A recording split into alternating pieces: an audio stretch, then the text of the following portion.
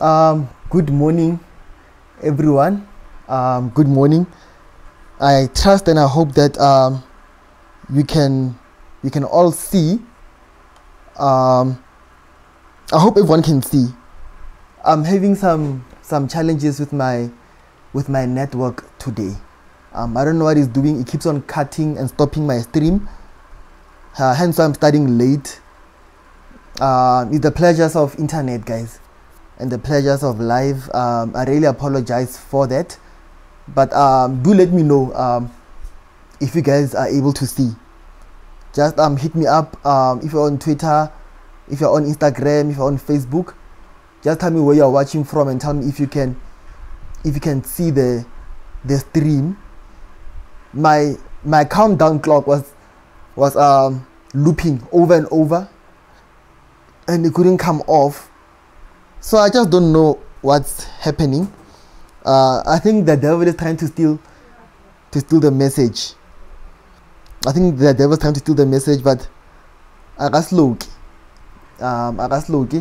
And I've got my board here. I'll be teaching some stuff. I'll be teaching some stuff here, and I trust that we will have a very, very good time in the presence of the Lord. In the presence of the Lord today. So our point of emphasis today is the whole issue of the rapture. Like I'm getting a comment here on YouTube. Wherever you guys are watching, man, please start a watch party. Let me know that you are watching and that you can see. Check YouTube, yeah.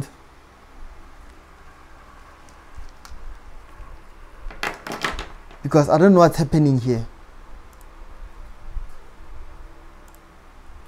It's just acting up very weird. Okay, Mara, I think it's live. I hope you guys on YouTube can see. But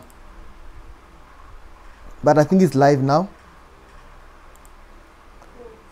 It's live, ne? Yeah, guys, please forgive me, ne? I don't know what is happening here. Just forgive me for that. Yeah, let us go straight into the Word of God. So we're talking about the issue of rapture, okay? And last week we looked at a number of concepts, particularly who will be taken and who will remain. So we had a historical overview, and then in this historical overview we looked exactly that one will be taken, another will remain. Okay, and then it was our point of emphasis that who will be taken and who will remain. And then through a number of scriptures throughout the Old and New Testament, we looked, and the scriptures show us that who will be taken, and the scriptures tell us that who will remain. And what the scriptures are teaching and telling us, that the righteous will remain on the earth and all the wicked will be taken away. That's what the Bible teaches us. That's what the scriptures say, that the righteous will remain. And I need to emphasize this. I need to emphasize that I am teaching, and I believe in a literal return of the Lord Jesus Christ. So Jesus is coming back. I am in no way saying that the Lord Jesus is not gonna come back physically and literally. There is no way I am saying that. Okay, in case someone is misunderstanding, or in case someone thinks that's what I'm rebutting. I'm not rebutting the return of the Lord Jesus. I think we can all agree that Jesus is coming back, on a literal return of the Lord Jesus. I believe that all of us can agree on that. But now, concerning his return, there are many theories, there are many teachings of men, there are many sacred cows, which we'll have to dismantle, which we'll have to unteach. So before we can properly teach, we have to unteach. Before we can learn what the Bible really says, we have to unlearn some things. So there are certain concepts which have to be unlearned. There are some certain things which have to be untaught. Okay, so that we can reteach, so that we can express explain the things of God more excellently and more elaborately, so that we can believe the right way. Okay, I'm seeing that most of my YouTube friends, they are saying that they can see. I'm glad, because right now on my screen, it's not showing me Hurry, it's showing on YouTube. I have no idea. I think the devil is trying to steal this message. I'm telling you, the devil is trying to steal this message. And but Angega Alunge, he won't. You know, my screen on YouTube is just blank for some reason. I cannot see that my friends are seeing. Okay, Mamruti shows me that 20 people are watching. Good. We've got a nice audience. I see my friends on YouTube. I can see the Facebook comments. I see CJ. I see Kosi, Mangwe. I see Ernest. Yeah, I see my Facebook family. You know, Facebook, I can see you all. Yeah, but on my wife's phone here, I can see. So I think I have to put on my second laptop. So I'm gonna put on this laptop so that I am able to see what everyone is saying there on YouTube. Okay? And hopefully, if time allows, I can even take some questions. Would it be good if I can take questions? Because I don't want to take this longer than an hour. Okay? But I really want to be able to do a question and answer session, you know, so that I can answer your questions, you know, because I'm teaching what I know, guys. Okay? I'm not imagining things. I'm teaching what I know. I know what I'm teaching, and I know, yeah, I know what I'm teaching. I know what I am talking about. I know it. Okay? So if time allows us, I'll be able to take some questions, because I don't want to go over an hour. Okay, I don't want to go over an hour. It's a long series, week after week. Okay, and then hopefully today I'll be able to take questions and then respond to them as well. Okay, because what you are teaching, we know it. Okay, so let us start here. Let us start here. The Bible tells us in the book of 1 Peter. Let me put this verse on the screen. I think this one, it'll be good if I put it on the screen. Let's go to the book of 1 Peter. 2 Peter, chapter number 1. Let me quickly go there. 2 Peter, chapter 1, verse 16. 2 Peter 1:16. So, look at, I'm highlighting it here. Highlight. Yeah. Here it is highlighted. For we have not followed cunningly devised fables, when we made known unto you the power and coming of our Lord Jesus, but were eyewitnesses of his majesty. Here it is highlighted. So, why am I starting with this verse? I'm starting with this verse so that you can realize that the Bible foresaw, the Bible foreknew, the Bible foretold that concerning the coming of the Lord Jesus, there will be many cunningly devised fables. So there are fairy tales, cunning fairy tales, which have been devised by men concerning the return of our Lord Jesus. So I want you to know that what many of my friends, I love you so much, but what many of you believe is a fable, is a cunning devised fable straight from the pit of hell, to remove our focus from what the Bible tells us, to remove our focus from our position in Christ. And because what we are waiting, what people are teaching is that the next greatest event in all of Christianity is the taking and the going away of the church. That's what people are teaching, that the next great event is the going away of the church. But the Bible does not teach that. There is absolutely nowhere in the Bible where the Bible is telling us, where the Bible is teaching us that the next greatest event in Christianity is the going away of the church. That's what people are teaching. That's what people are holding on to. And that is our eschatology. But eschatology was simply meaning our view of the end times. Okay, so our eschatology will determine our theology. Our eschatology will determine how we practice church today.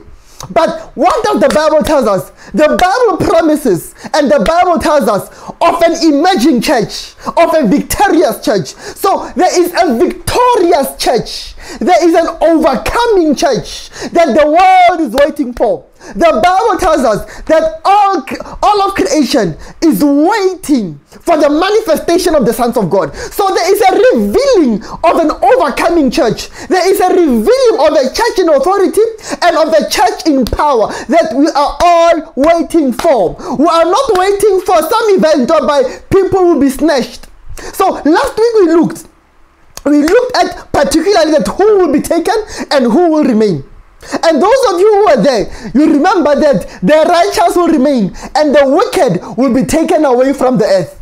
Let me just quote one verse from last week. One verse, oh, it is such a beautiful verse.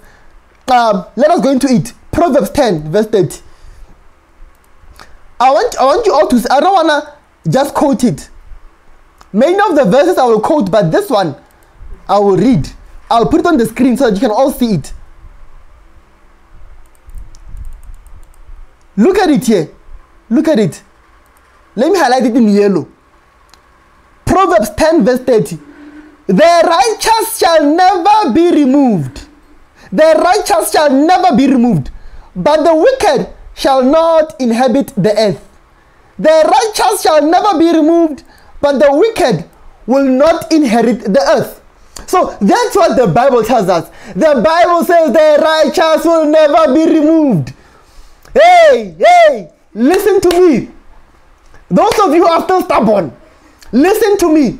The righteous will never be removed, but the wicked will never inherit the earth. So the wicked won't inherit the earth, but the righteous will never be removed. The righteous will remain. So we have not followed a cunning and a devised fable after the rudiments and the traditions of men. We have not followed that. But what are we following? We are following the scriptures. We are going through the scriptures with a scarlet thread.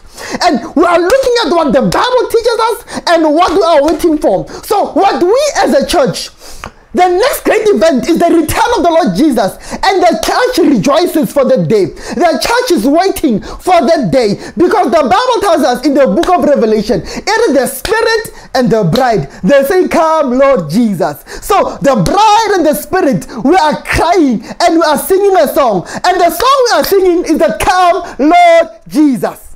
So the next great event is a song. The next great event is a song the Spirit and the bride is singing. And we are simply saying, come, Lord Jesus. Return, Lord Jesus. So we need to demystify this. Okay? So now I'm going to look. So God willing today, I'm going to go into Matthew 24. And when we go into Matthew 24, we're going to look at that prophecy and the teaching of Matthew 24, and I'm going to demystify it for you and show you what Jesus actually was trying to say. Because context is everything. Now, let me tell you what I mean by context. When I say context is everything, let me first have a cup of coffee. Let me have a cup of coffee. Come on, guys, I'm home.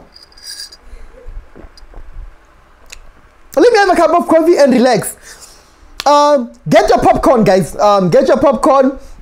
Get something to drink. And yeah, to us who are pursuing the scriptures, to us who want to see what the Bible really teaches. So there are two things you need to understand. Two things. There are two types of preachers. There are two types of people who are teaching the Bible. Two. There are those, when they read the scriptures, they draw out tradition. And then there are those, when they read the scriptures, they draw out truth. So we have two types of preachers. Preachers of truth and preachers of tradition. So now, which one are you going to be? Are you going to be a preacher of truth? Or are you going to be a preacher of tradition? The Bible says, Jesus says, you have made the word of God of none effect because of your tradition. So tradition has the capacity in itself to make the word of God null and void, to make the word of God devoid of its power, our traditions. So we need to be careful of the traditions that we establish around scripture. We need to be careful of that. And that's what the enemy wants us to do. To create tradition. Now, what are these traditions? These traditions are the fables, fairy tales, fables, the cunning devised fables. They are the traditions. And they are the traditions which deny us of our inheritance. They are the traditions which deny us of our position in Christ. So come on, guys, let us reason together. Let us reason with the scriptures. Let us allow the Bible to say what the Bible wants to say. So, a true Bible scholar is not looking at the Bible to confirm what he already believes. A true Bible scholar looks at the Bible, reads the Bible, to find out what the Bible truly tries to say. Not to confirm what you have believed, but to see what the Bible has to say. So it is important that we do not read the scriptures through the lens of what we have heard, through the lens of what our predecessors or what others have said. It is important, guys. It is so important. And those of you on Instagram, I'm not ignoring you guys. Hello, we are still there. So let us go to the book of Matthew. So we'll be looking at two things today. We'll be looking at two words. We're gonna do before we go to Matthew 4 and analyze the chapter. I want us to understand two words. Okay, either 2, 3, or 4 words, okay? But primarily it is 2 words. And what are these words? Let us write them down here. Give the word taken. One shall be taken. Okay, I hope it's visible. Yeah, it is visible. So the word taken, it is a word. We're gonna do a Bible study.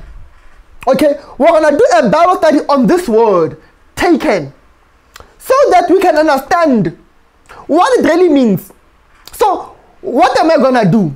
We're gonna do a word study, and as we do a word study, we're gonna go through everywhere in the Bible where we find this word, and in the Greek, it is the word. In the Greek, it is the word para. Lambano. So it is a compound word. It is a compound of 2 words.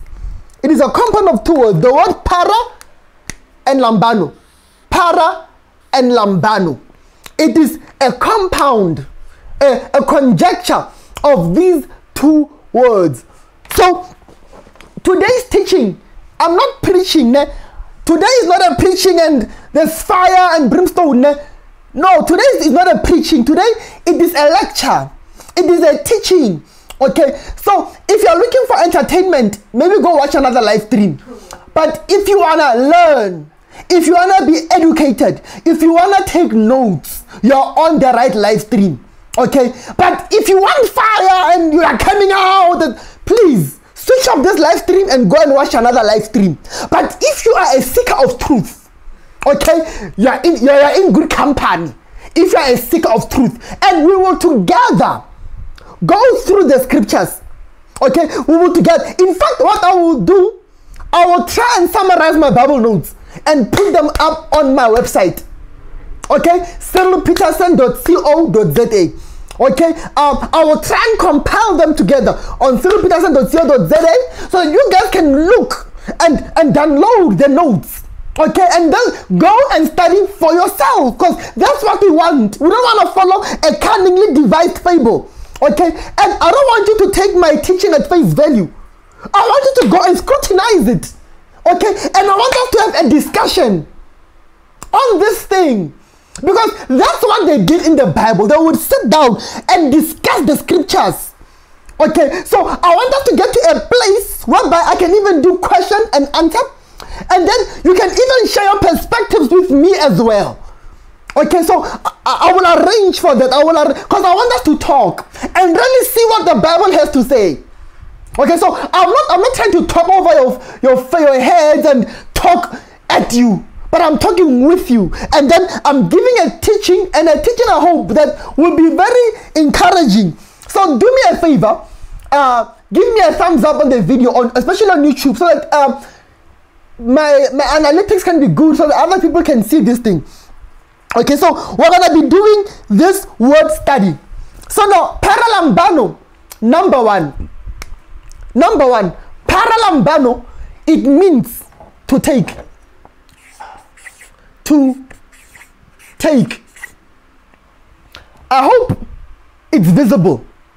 Okay, to take. That's what parallel. At first, so I'm gonna unpack the word. Okay, I'm gonna unpack the word. The word paralambano, it means to take. Remember, one shall be taken and another shall be left. So last week I spent in numerous times. So please, those of you on YouTube, go and check the previous video. Those of you on Facebook, go and check the previous video. Me Instagram, also to go and check the previous live stream.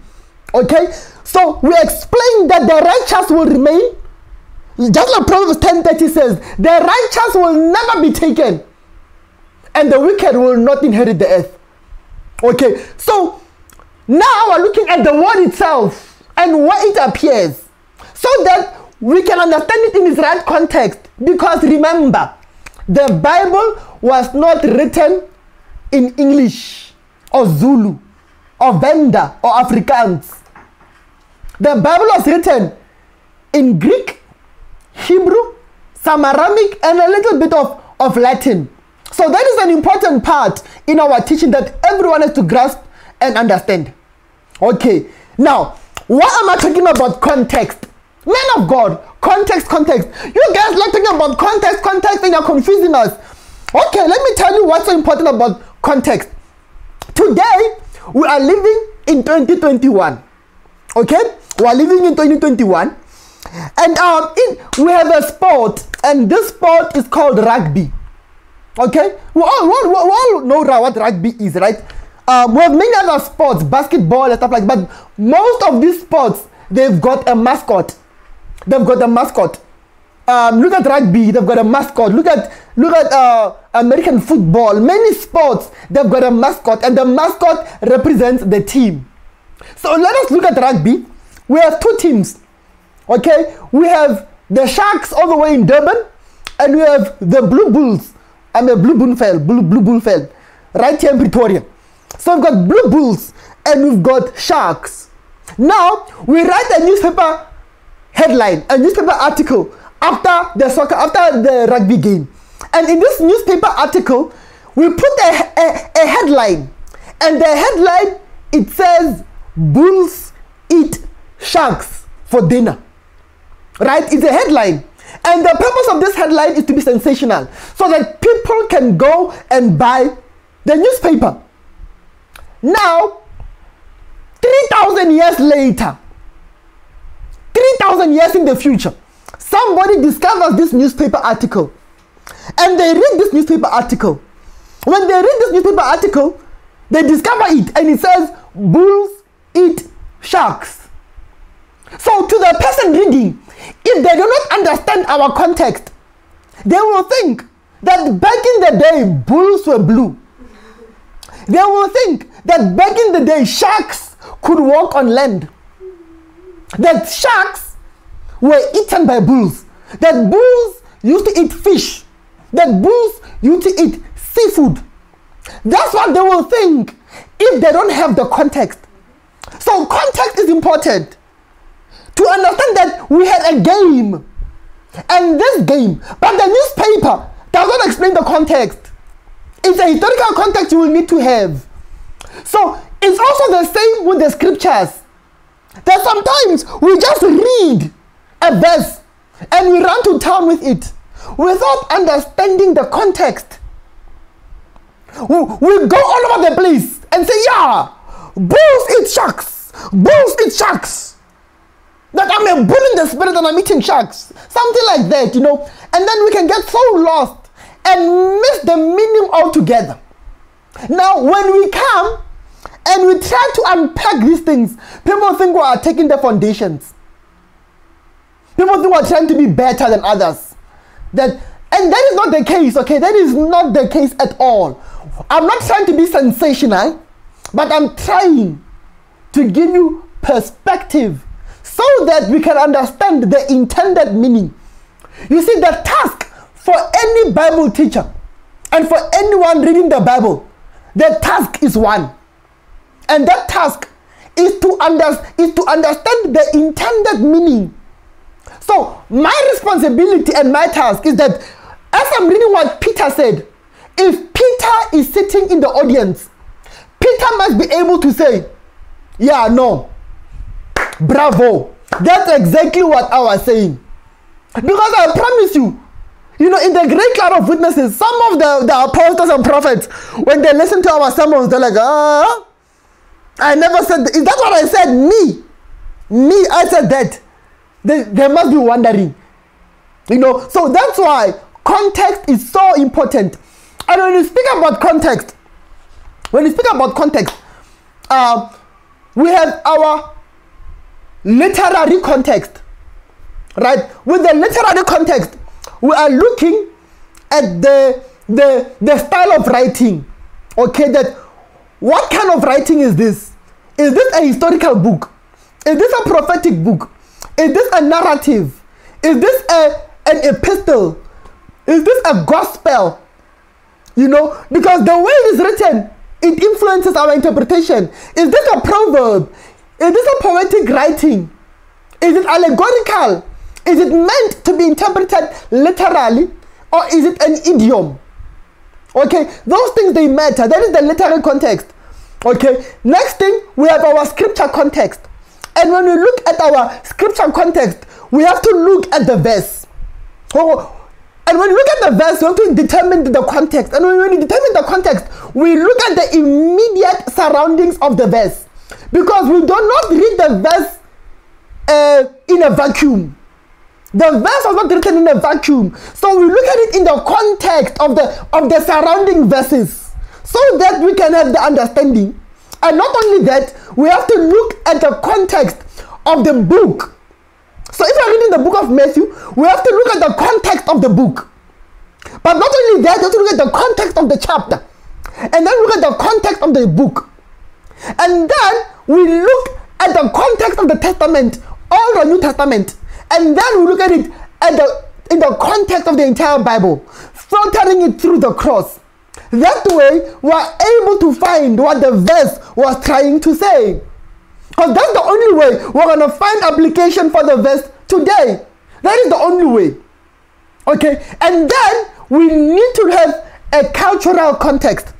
And the cultural context, we need to understand the culture of the day. The way they did things and the way they spoke, their attire, their dress code, their manner of living. Just like the example I made. Because you have to understand the culture of today, that we had sport. And sport was a means of recreation. But you also have newspapers. And when you look at newspapers, you have to understand that when you look at the newspaper, the headline is sensational. The headline is there so that you can buy the newspaper to grab your attention. It is exaggeration. So in the headline, there is a lot of exaggeration and sensationalism so that you can go and buy the article and read the article. Okay, even right now, we have articles on social media and stuff like that. The headlines are sensational so that you can go and click on it. Today, we have what we call clickbait. We put clickbait there, we put a nice thumbnail and a nice title. Clickbait, so you can click on the video and watch it. So you can click on the article and read it. It is clickbait. So without that context, you're going to miss the story altogether. If someone 5,000 years in the future opens my YouTube channel, there's clickbait. I want you to click on this and read it. There is a thumbnail. I want you to look at this thumbnail to grab your attention. To grab your attention so you can come and look and watch the video and read the article. That's why cultural context is important. But not only cultural context, we also need to understand historical context. Because what was happening in the Bible happened within a particular historical setting. It happened within a particular historical setting. So, who was King at the time. You see today, the historical political setting of today, we understand that there is fake news happening. We understand that there is censorship happening. We understand all these things. Okay, the historical context of the day. Do you see the importance of all this? And so now, in order for us to find ourselves again, in order for us to bridge the gap, because a good Bible teacher will bridge the gap so that we can find the intended meaning. Because there are many meanings we can draw out from scripture, but we need to find the intended meaning. I see Apostle Music in the comments. I'm a bull in the spirit and I'm eating sharks. There is power. I'm back. I see you guys are back on YouTube and we're all on the same page. I'm loving this. If you're with me on Instagram, hi guys on Instagram. I saw Minister Sims. I see all of you guys. I see you all. I acknowledge you. There is power. Okay, there is power. Let me have a sip of coffee.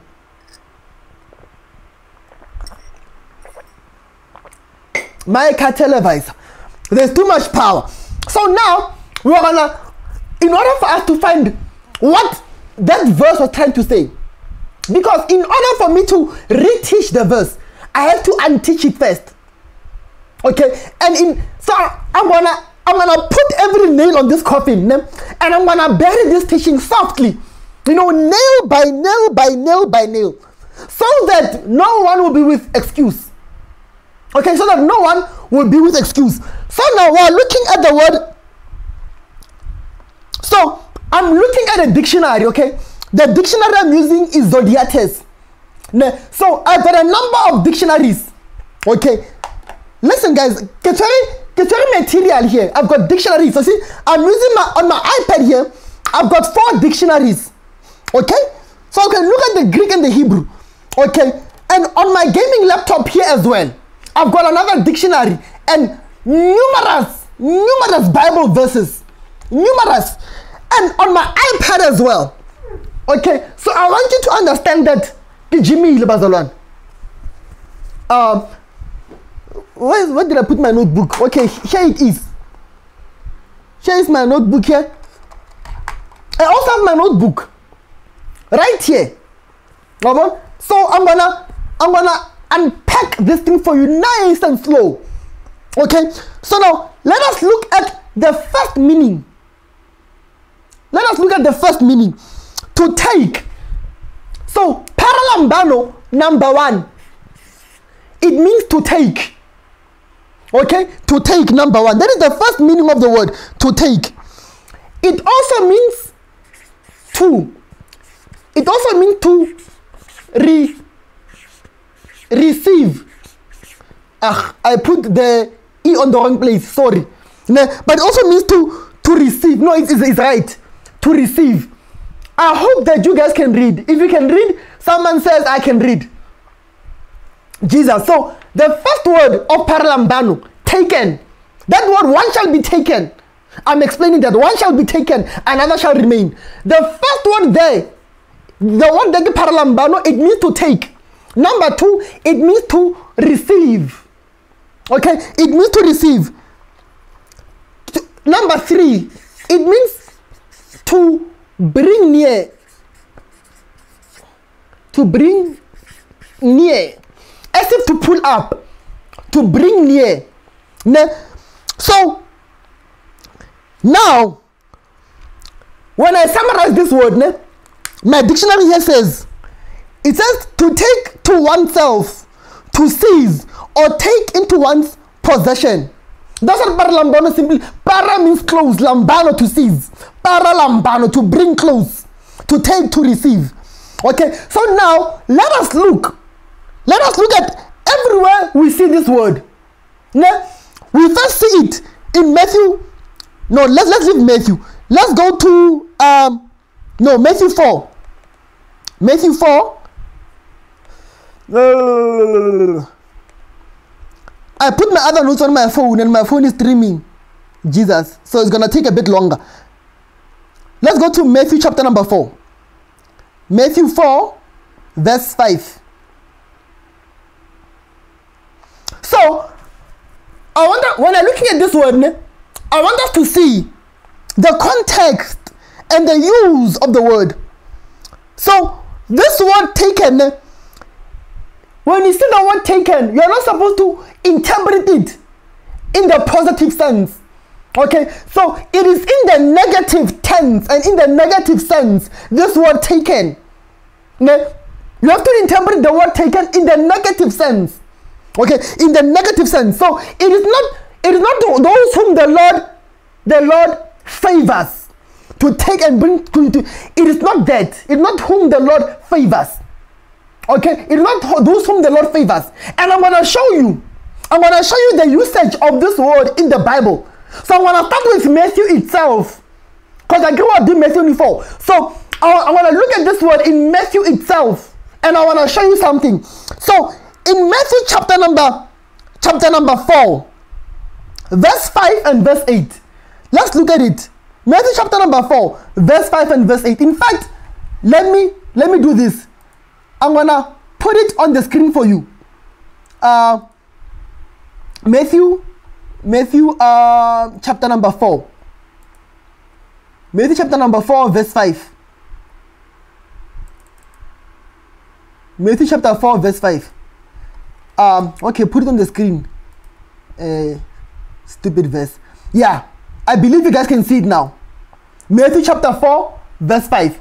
And when you look at Matthew 4, verse 5, the Bible says, "Then the devil taketh him up into the holy city, and setteth him on a pinnacle of the temple." Do you see that? It is the devil. The devil takes Jesus and puts him on the pinnacle of the... This is in the temptation in the world. So the devil takes Jesus. The devil takes Jesus. My goodness. Satan who takes... Yo. The devil takes Jesus and puts him on a pinnacle of the temple. So the word paralambano, you see, it is in the negative sense. When the devil takes Jesus and putteth him on the pinnacle of the temple. It's the devil who's doing that in the negative sense.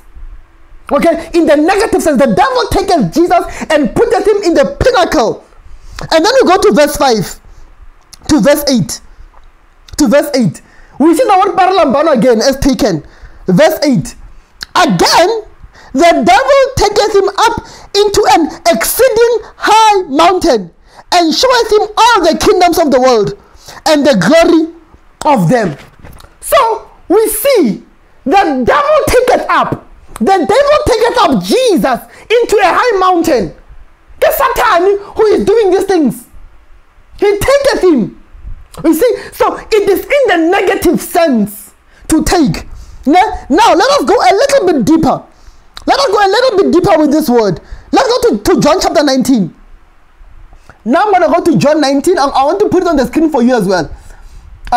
It's a pity that today I cannot put my verses on Instagram. Guys, but I hope you guys have your Bibles. John 16. John 16, verse 19. John 16, 19. I hope I'm opening the right one.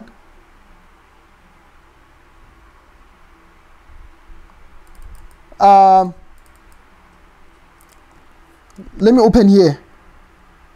No, sorry, man. John 19. My bad. John 19. John 19, verse 16. John 19, verse number 16. I'm putting it on the screen for you.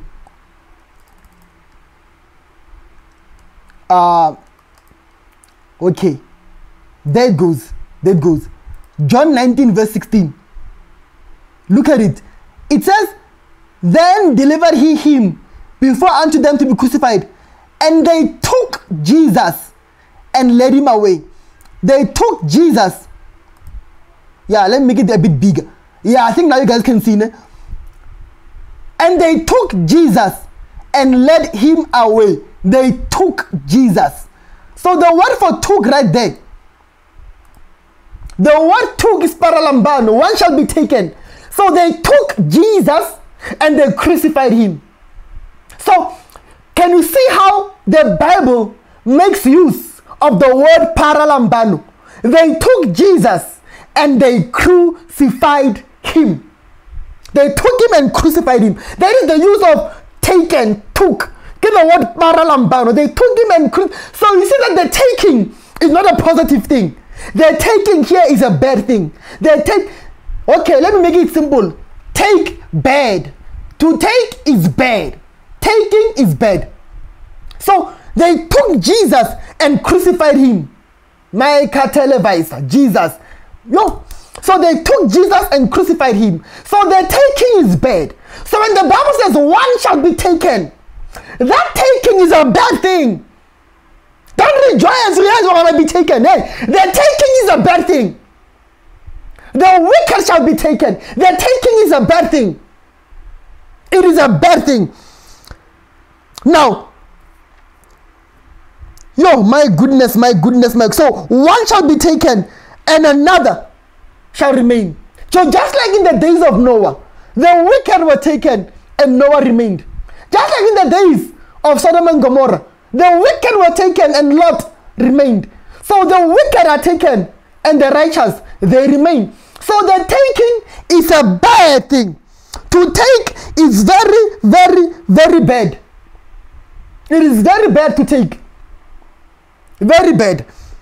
Now, one shall be taken and another shall be left. So now, we look at the second word, to be left.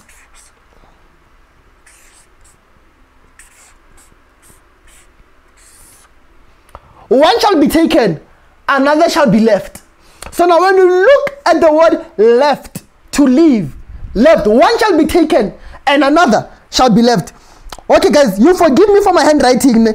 You know, smart people, the handwritings are, come on. Nah, man, little dog, come on, you call me Dr. Cyril, amen. So, to be left, now I look at the word left. And the word left in the Greek is this word. I struggle to pronounce it.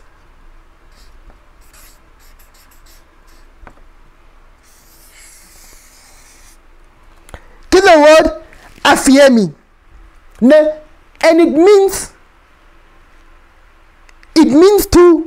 it's got two meanings.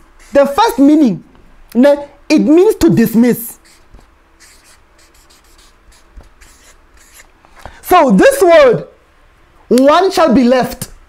To be left here, because we like saying left behind. Left behind. There are so many teachings, so many movies, so many things about left behind. And unfortunately, the only thing that is left behind is the Bible. The only thing, I don't care, the only thing they left behind is the Bible. That's the only thing. They're just preaching traditions that they took from Catholic priests trying to defend the Pope. And we're taking these teachings and we're using them as foundations of the gospel. But the word left, one shall be taken, another shall be left. The word left there, it means to dismiss. It means to dismiss. So those who are left, they are dismissed from judgment.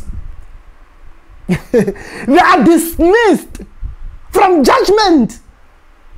So get the word left. That's what it means. We leave them. This is why I'm leaving them. I'm not taking them to judgment. I am leaving them. One shall be taken, another shall be left. So the left there is to be left to judgment. Left to judgment. Taken to judgment and left to be dismissed. Left to inherit. Left to inherit the earth. Left to occupy. Left to prosper. Left to continue. Left to live. Left. So the ones who are taken, they are taken to prison. They are taken to judgment.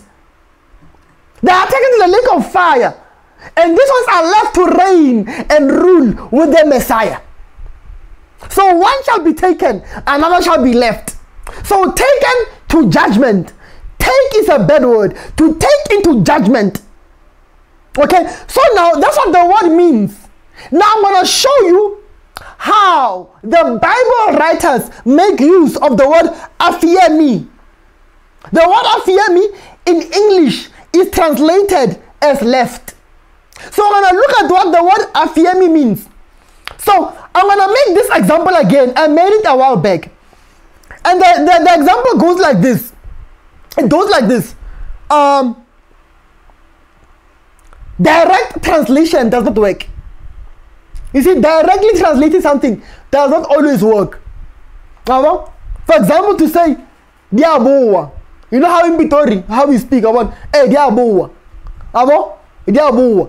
Like an overall. We don't call it overall or bike. It's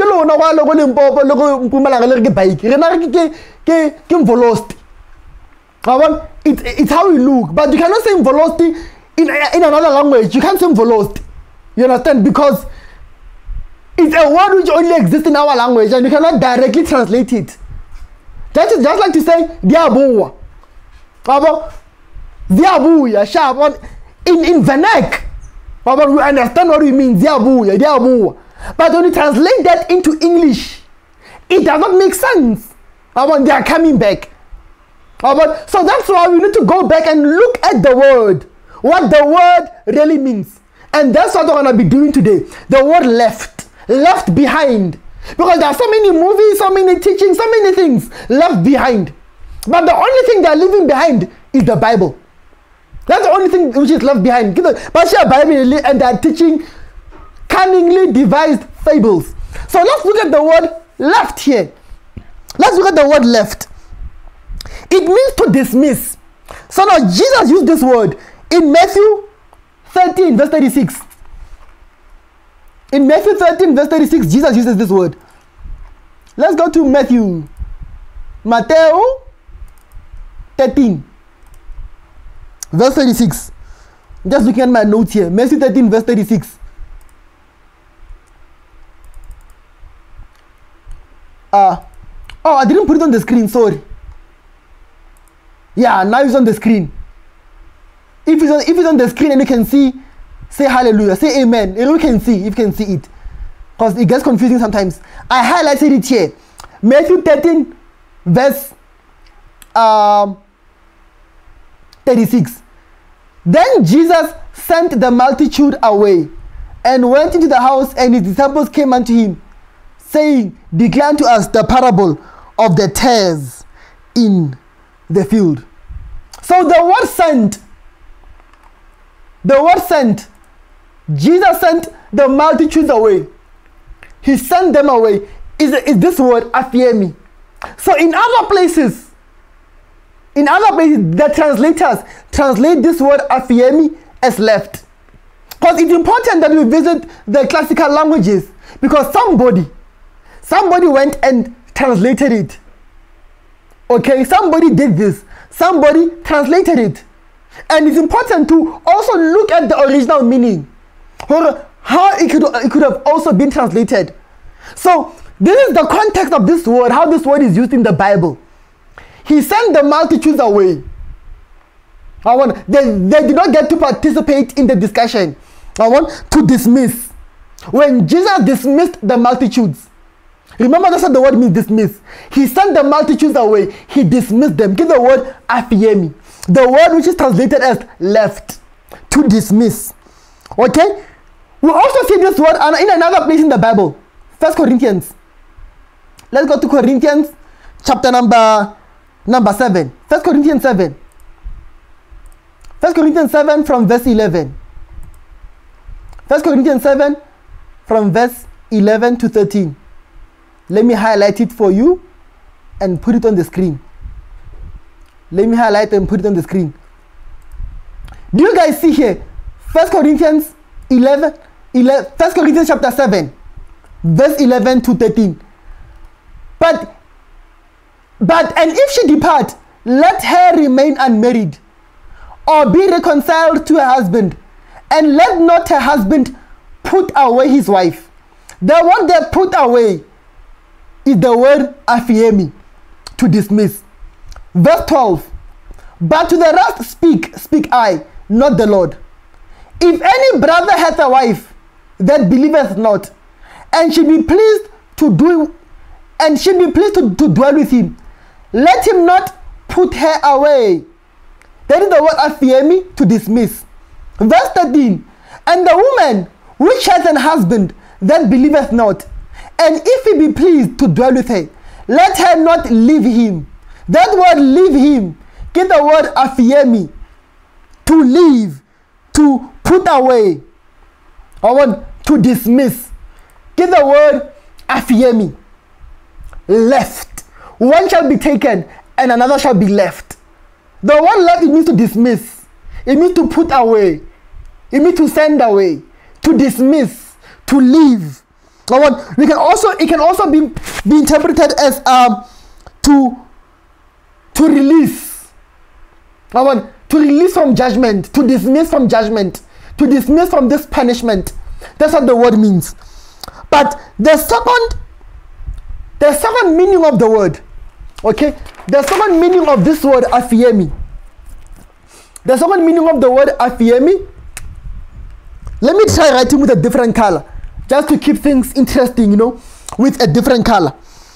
And this color, I use green.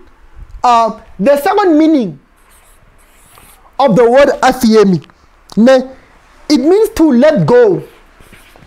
To let go free. Or to free someone. It means to let go free, to free someone. Or it means to escape. To escape. So when they say one shall be left, it literally means one shall escape judgment, or one shall go free from the judgment. That's what the word afiemi means. The second meaning of the word. Now let us go deeper into the Bible and see how the Bible makes use of this word. Matthew 18. Let's go to Matthew 18. So remember, today, man, we are just doing a word study, and then after understanding what this word means, we're gonna jump into Matthew 24. What's that verse again? Where did I put it? Matthew 18, yes. Matthew chapter number 18. Matthew 18, verse number 27. Matthew 18, 27. Look at what it says. The word afiemi is also used here. Yes. Verse 27.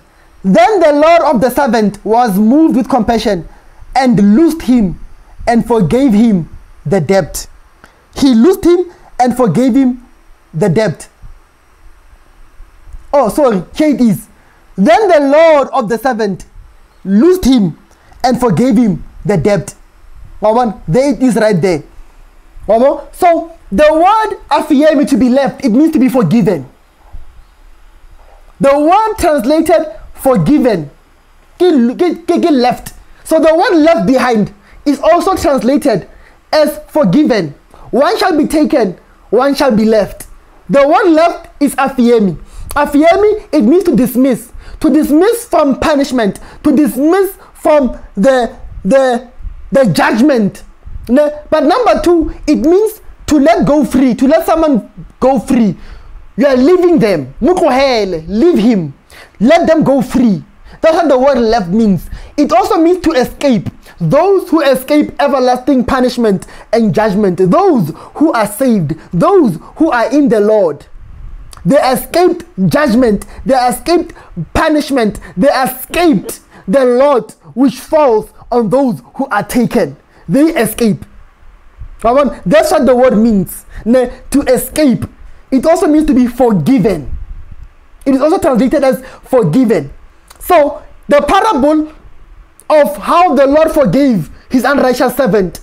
The word they forgave is the word afiemi. And the word afiemi is the same word that Matthew uses for left behind.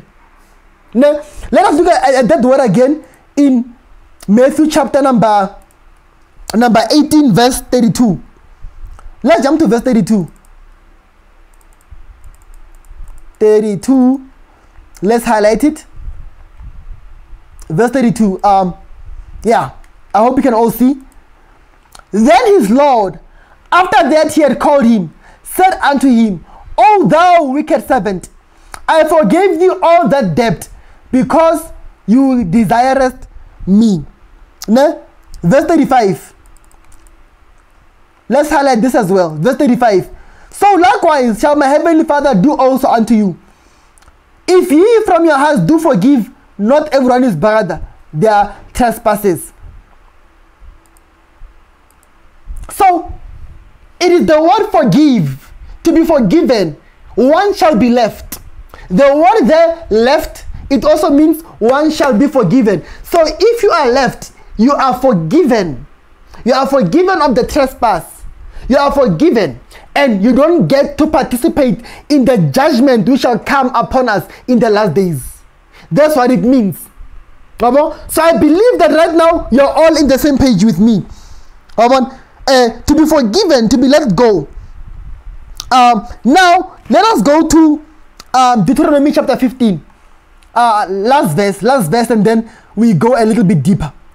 Last verse, Deuteronomy chapter number 15. I know it can be a bit of a hard study today, ne? Deuteronomy 15 verse 2. But like I said, man, if today you want fire, today I want fire, but I'm not even sweating. Deuteronomy chapter 15 verse number 2. Deuteronomy 15. And this is the manner of the release. Every creditor that lendeth aught unto his neighbor shall release it. He shall not exact of his neighbor or of his brother, because it is the Lord's release. It is the Lord's release. It is exactly the same word aphiemi in the Septuagint, the Greek version of the Old Testament. It is exactly the same word which is used right there. So, there shall be a release. We won't get the judgment. We won't get the punishment we deserve. We shall be released, those who are left behind. So, I know this is what they teach.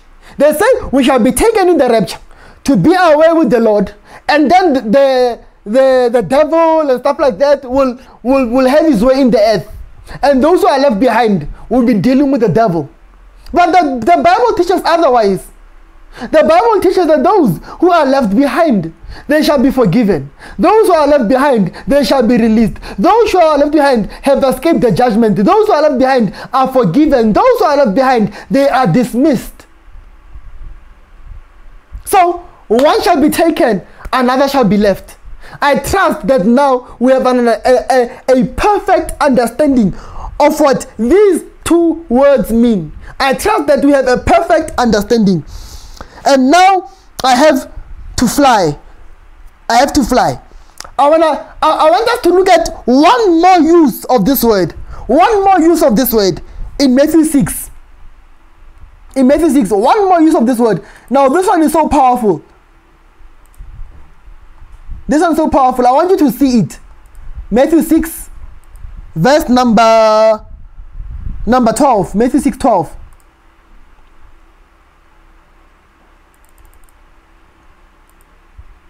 Let me highlight it in green this time. Matthew 6:12. There we go. Forgive us our trespasses as we forgive. Forgive us our debts as we forgive our debtors. Forgive us our debts as we forgive who? Our debtors.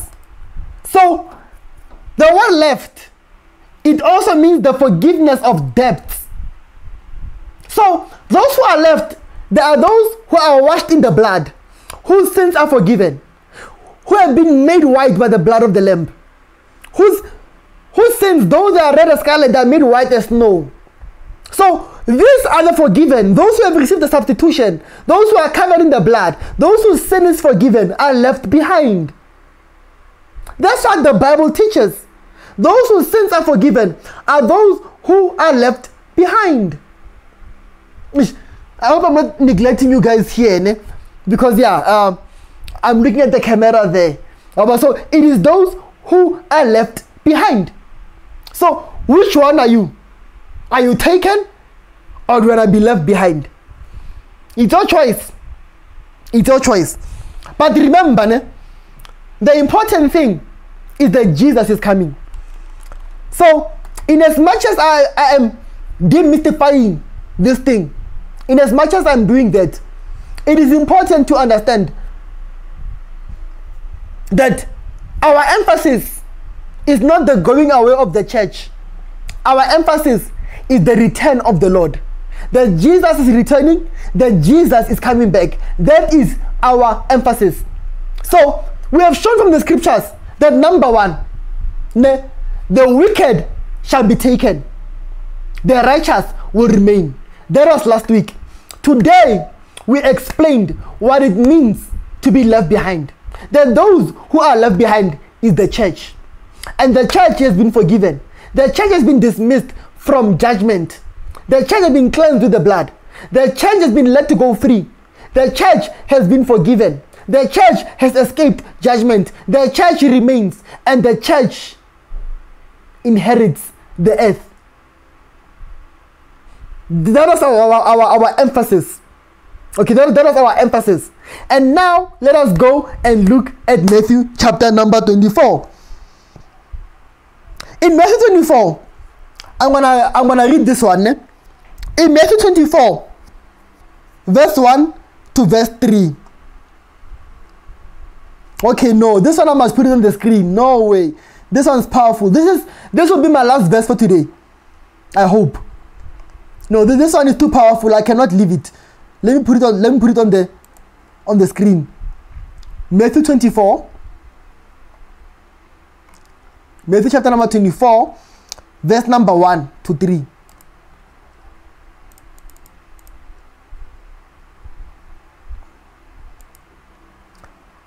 And Jesus went out and departed from the temple. Can you see? Even the Bible tells you. The Bible tells us here, look at this headline.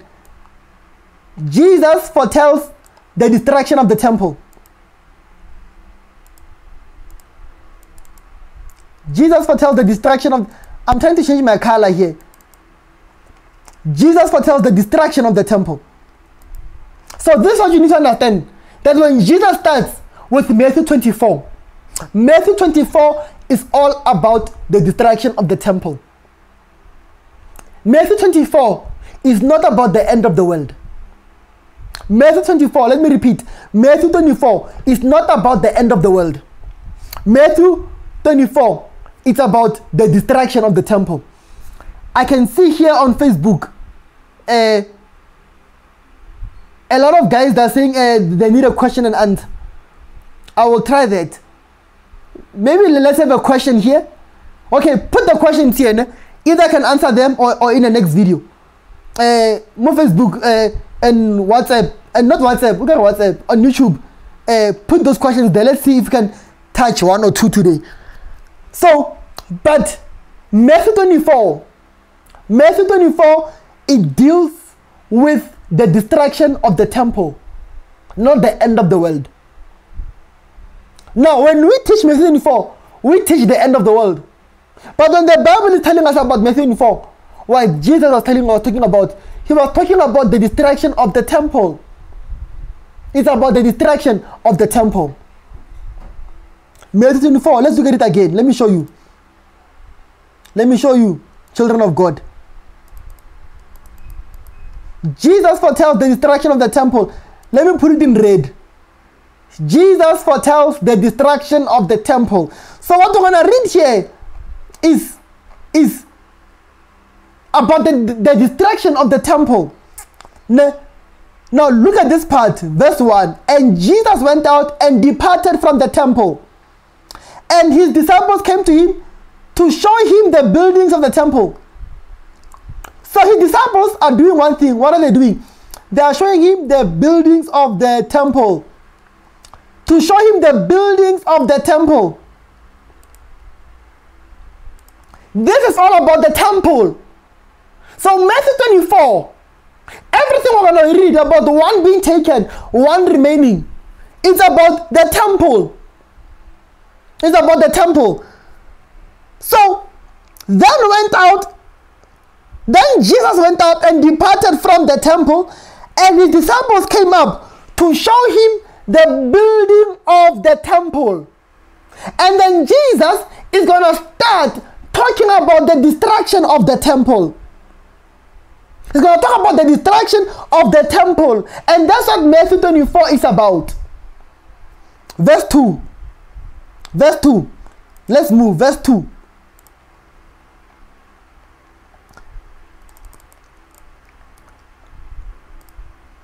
And Jesus said unto them, see ye not all these things? Verily I say unto you, there shall not be left here one stone upon another, that shall not be thrown down. Jesus meant that. He meant that there shall not be left one stone upon another.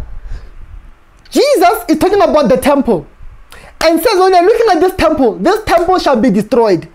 And in the destruction of the temple, there shall not be left one stone upon another. It shall be trampled. All stones shall be unearthed. Not one stone will be left upon another. He's talking about the destruction of the temple. Now, people, the rapture people, they are saying that the temple must be rebuilt so that it can be destroyed. I mean, how stupid can you be? No, honestly, what processor are you using?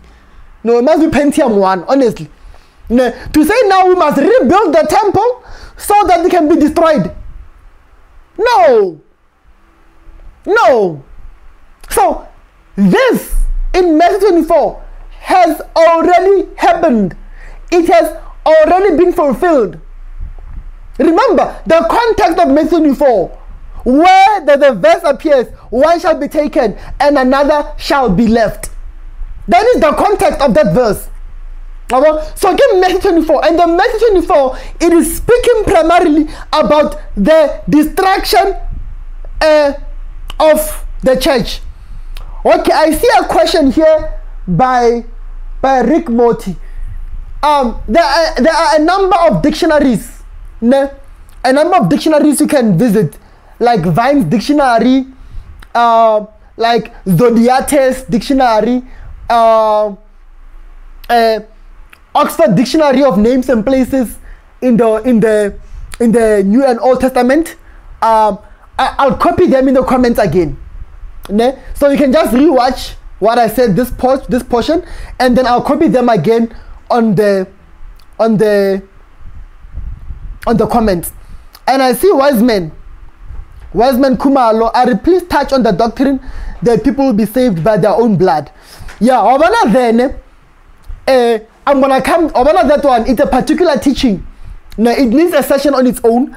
This is where we talk about the Great Tribulation or the time of Jacob's trouble, and then there I'm gonna dwell particularly. So Wiseman Kumalo, just know that there is a teaching coming particularly for that. Okay, yeah, I'm gonna do a teaching particularly on that. Yeah, I'm gonna do a teaching particularly on that. So those are the dictionary, Vine's dictionary, Zodiates dictionary. Yeah, I'll put them down in the comments once I'm done. I'll link them in the description as well, so those who are interested can go in and look at it. Verse 3. Now as he sat on the Mount of Olives, the disciples came to him privately, saying, tell us, when will these things be? And what will be the sign of your coming and of the end of the age? So the end of the age is not the end of the world.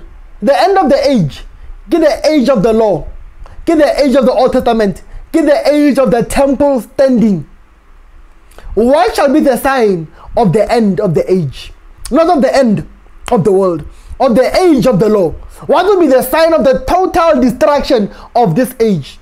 It is when the Lord releases the judgment upon Jerusalem, and then the temple will be destroyed. And this happened in 70 AD. Now, I will dwell deeply on this in the next session, because I believe I've spoken a mouthful, and I've spoken a lot, and I've been on this word study for over an hour, and I don't want to overwhelm you. Okay, I don't want to overwhelm you. And I just have one or two more points to emphasize. And before I get to them, please give me a thumbs up on this video. Give me a thumbs up. Share this video. And yeah, it will help me with the analytics. Now, I also see Kushitik. Never, we've been waiting for this. Yeah, guys on Facebook. Wow, guys.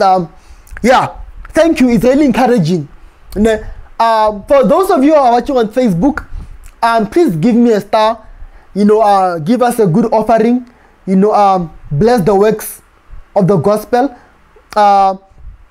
And there are also many other ways you can give. You can give directly on our website. I'm gonna post the link. Now.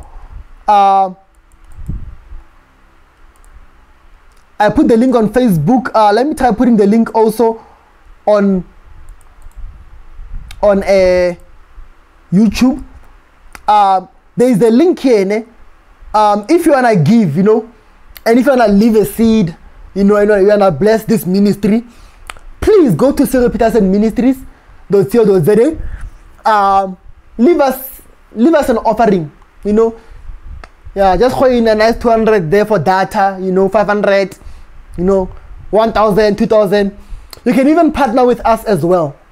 I just put up the links in the description. Please connect with us. Please connect and leave us an offering. So that the work of the gospel can continue. Now we cannot meet physically and stuff like that, but the work still needs to be financed. And also I will try putting a PDF. A PDF explaining all these words with all these verses and all these dictionaries, and I will put it up on my website. It will be up on my website during this week. Just a short PDF explaining. It don't be anything fancy. I'll just take a Word document, my notes, and then put them into a PDF, and I will upload it onto my website. Okay, and then during the week you guys can just go through it and then see the notes, okay, for ease and for benefit. But for now, just go onto the website, leave us a nice offering, and you can also leave me a message with the offering, and yeah, it goes to creating more resources. It goes to getting better equipment and better software, better cameras, the data, just to encourage us to continue with this ministry. Please consider partnering with Cyril Peterson Ministries. Please consider partnering. It really helps us. Yeah, let's get a few good offerings. If at least 3 or 4 of you can just go there, leave me a nice offering. Yeah, this time offering time, amen. Offering time is blessing time. Yeah, let's just do that, and then yeah, we will be blessed. Thank you all for joining me today. I promise that I will keep it to an hour. It is now 1 hour 20 minutes. So we just did an introduction of Matthew 24 of what it speaks about, and then next week, man, we're gonna dismantle this. The science of the end of the age, because people like teaching a lot on the science of the end of the age, and yeah, I'll be perambulating on those signs next week. So yeah, guys, thank you so much for having joined us. God bless you. Yeah, thank you. See you next week. Now I'm stopping it. Yeah, now I'm stopping it. Yeah, next week rabatsena bazalwane, rabatsena.